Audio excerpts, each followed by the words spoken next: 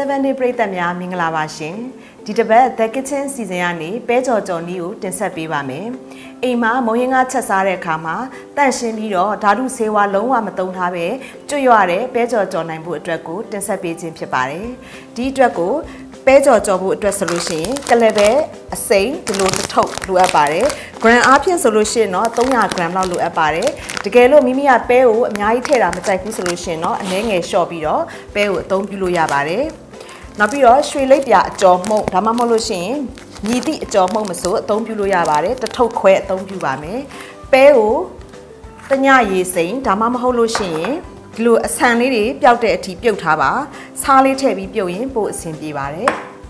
ရေကို900 ml အသုံးပြုပြီးတော့အကြော်မှုန့်ကိုဖြော်ပါမယ်ရေကို900 ml လို့ပြောပေမဲ့တကယ်လွယ်လွယ်ကူကူတိုင်းမယ်ဆိုလို့ရှိရင်တော့ရေတန့်ဘူးအလက်တဘူးကိုအသုံးပြုလို့ရပါတယ်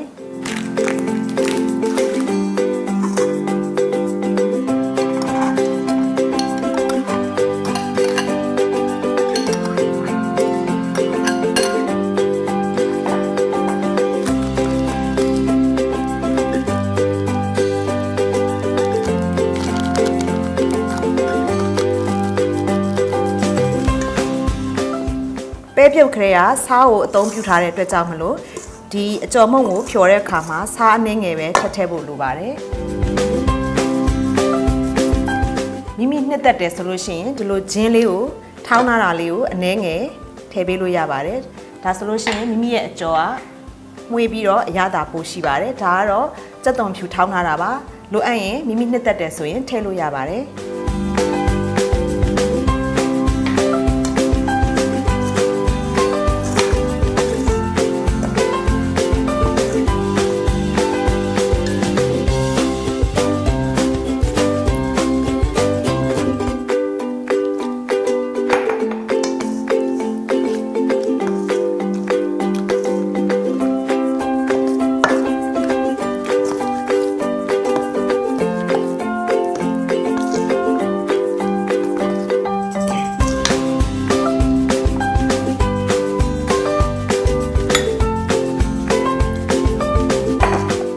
ကြော်မှုန့်လေးတွေအလုံးခဲမရှိစေရန်အတွက်ကိုတေချာသမအောင်မှွေပေးဖို့လိုပါတယ်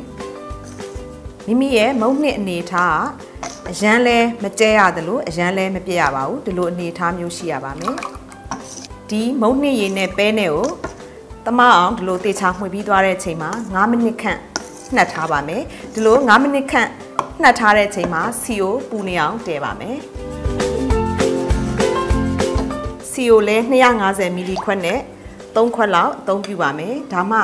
အောက်ခြေကတ်တာကိုကာကွယ်ပြီးသားဖြစ်မှာပါတချို့ကဆိုင်နေမှာအသုံးပြုသလိုဒီလိုမျိုးဘန်းနေနဲ့အသုံးပြုပြီးကြော်တတ်ကြပါတယ်ဒီလိုမျိုးဘန်းကိုအသုံးပြုပြီးတော့ကြော်မယ်ဆိုလို့ရှိရင်ဒီလိုဘန်းကစီရေဝနေဖို့လိုပါတယ်အဲ့ဒီအတွက်ကြောင့်မလို့ဒါမျိုးကိုသုံးမယ်ဆိုလို့ရှိရင်တိတ်ပြီးတော့အသုံးမတည့်တတ်ကြပါဘူးအိမ်သုံးအတွက်ကိုဒါကြောင့်ကျွန်မဒီလိုမျိုး non stick ကိုအသုံးပြုခြင်းဖြစ်ပါတယ်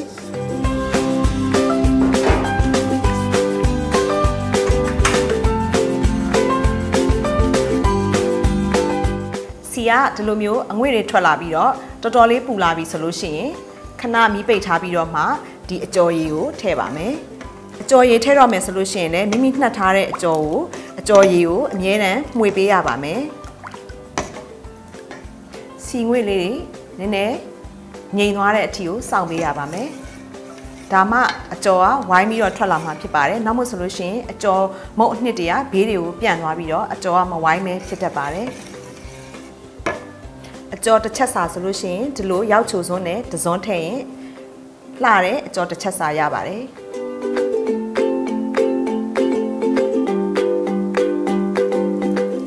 ထည့်ပြီးသွားလို့ရှိရင်ချက်ချင်းမြီးကိုအပူပြန်ပေးလိုက်ပါအနားလေးတွေတွန့်ပြီးတော့တက်လာပါလိမ့်မယ်အဲ့ဒါဆိုလို့ရှိရင်စိတ်မပူပါနဲ့ပြီးရင်သူ့အလိုလိုပြန်ပြီးတော့ပြလို့ရပါတယ်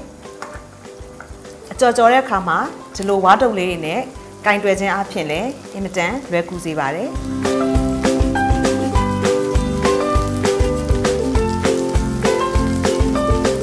ဒီလိုမျိုးမိမိအကြော်လေးကတင်းတင်းလေးနဲ့မာလာပြီဆိုလို့ရှိရင်ဒီတုပ်ကလေးနဲ့ပဲတစ်ဖက်လှည့်ပေးလို့ရပါတယ်ဒီတုပ်လေးနဲ့မကျွမ်းကျင်ဘူးဆိုလို့ရှိရင်တော့ဇွန်းနဲ့လှည့်ပေးလို့ရပါတယ်မိမိအကြော်က အဝါရောင်လေးတန်းလာပြီဆိုလို့ရှိရင်နောက်တစ်ခုထပ်ထည့်ဖို့အတွက်ကိုမီးကိုကြိုတင်ပြီးတော့ရှော့ထားလိုက်တာ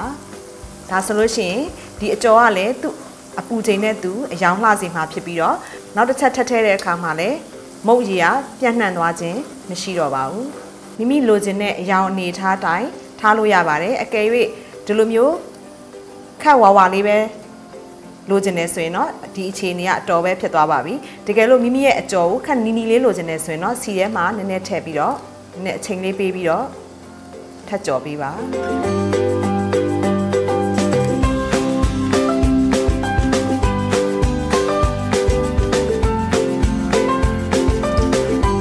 ဒီလိုအစအနလေးတွေကို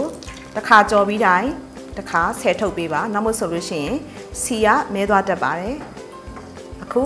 စီကတော်တော်လေးပူနေသေးတဲ့အတွက်ကြောင့်မလို့ခဏလေးစောင့်ပြီးတော့မှနောက်တစ်ချက်စာကိုထပ်ထည့်ပါမယ်အခုအငွေ့တွေကတော်တော်လေးထွက်နေပါသေးတယ်အဲ့လိုအခြေအနေမျိုးမှာထည့်လိုက်တယ်ဆိုလို့ရှိရင်ဒီစီထဲမှာအကြော်ရည်တွေကပြန့်ပြီးတော့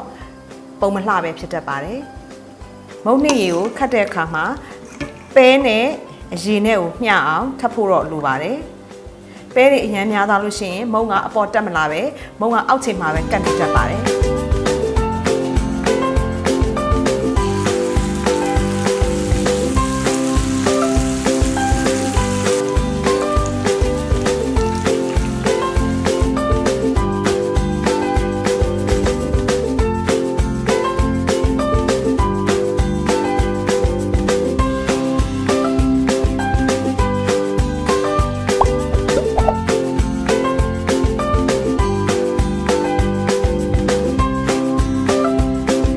ဆိုလို့ရှိရင်ကျွတ်ကျွတ်ရွရွပဲကြော်လေးကိုရရှိပါပြီ